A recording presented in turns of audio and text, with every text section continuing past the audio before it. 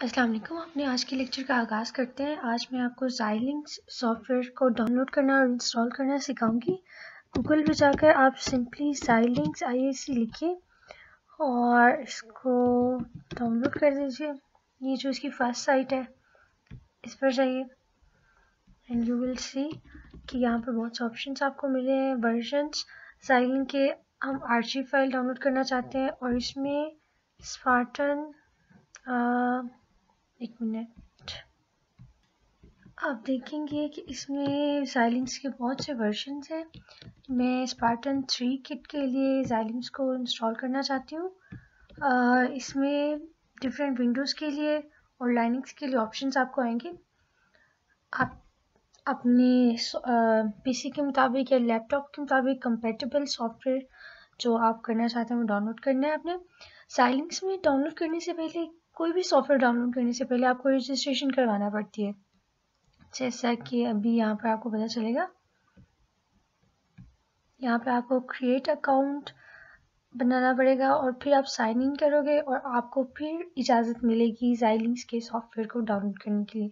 Create account में आप अपनी इंफॉर्मेशन दोगे और नेसेसरी इंफॉर्मेशन जैसे कि अपना नाम, अपना एड्रेस, अपना ईमेल, ये सारा कुछ दोगे। अपना अकाउंट क्रिएट करोगे, फिर आपको एक ईमेल भेज दी जाएगी।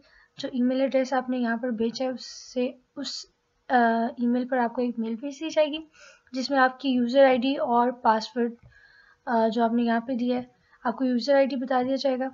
फिर आप यहाँ से साइन इन करोगे। मैंने चूँकि काम पहले किया हुआ है, मैंने इसमें साइन इन किया है और फिर आपने कुछ इंफॉर्मेशन दी है और Xylinx का सॉफ्टवेयर डाउनलोड कर लिया। ये मैंने Xylinx का सॉफ्टवेयर रखा है, इसको मैं रन करूँगी। Xylinx के सॉफ्टवेयर की एक रजिस्ट्रेशन आईडी होती है, वो भी आपको साथ मिल जाती है सीरियल की के नाम से। टेक्स्ट फाइल है, उसमें आपको ये लाइसेंस पढ़कर इसको एक्सेप्ट करना होता है। Accept, next, and then you will write here Xylinx की। रजिस्ट्रेशन की आपको एक टेक्स्ट फाइल की सूरत में मिल जाएगी।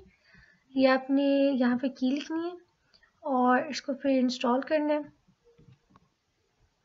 मैं यहाँ पे की लिखती हूँ 3906 4179 5229 2767 and then next, next, next, next install। अब इसमें काफ़ी टाइम लगेगा और ये जब इंस्टॉल हो जाएगा तब आपने इसके सी फोल्डर में जाना है।